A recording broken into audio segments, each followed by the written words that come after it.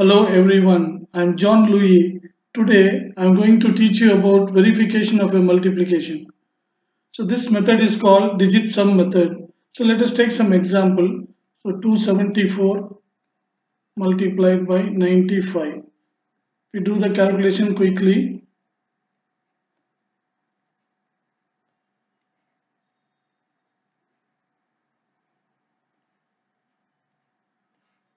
So if we sum up this, okay, now whether this answer is right or wrong, how to verify? What we need to do is first put a multiplication mark.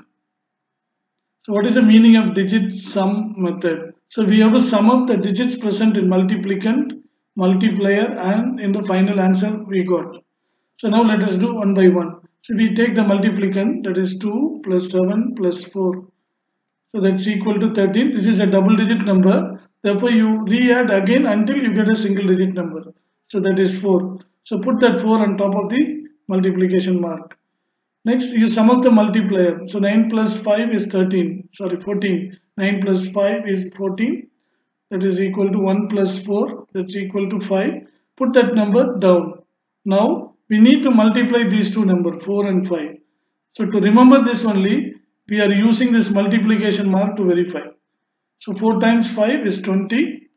Now, this is a double digit number. So you sum up the digits present in this answer.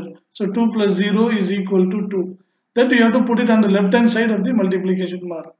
Finally, we have to sum up the final answer what we got in that multiplication.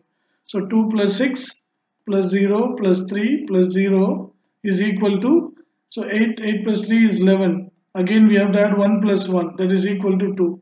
You put the 2 on the right hand side of your multiplication mark. Now you cross check your left hand side and right hand side. If these two numbers are same, if left hand side is equal to right hand side, our answer is correct. If not, our answer is wrong. So in this case, we have got the same number 2 and 2.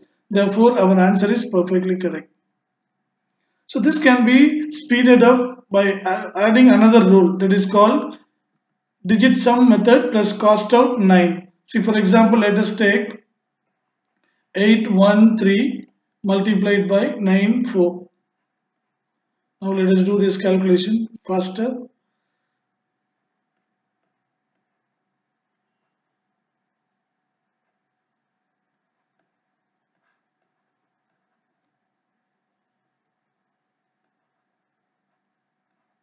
Okay, so now we have to verify. So what is meant by cost out 9? So before summing up the digits, we can cross out if any number is 9, we can cross it out, or any group of numbers summing up to 9, we can cross them together.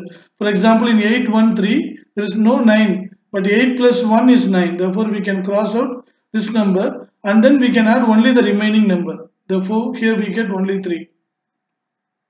And in the second case also there is 9, so leave out that, we have got only 4, so that you take.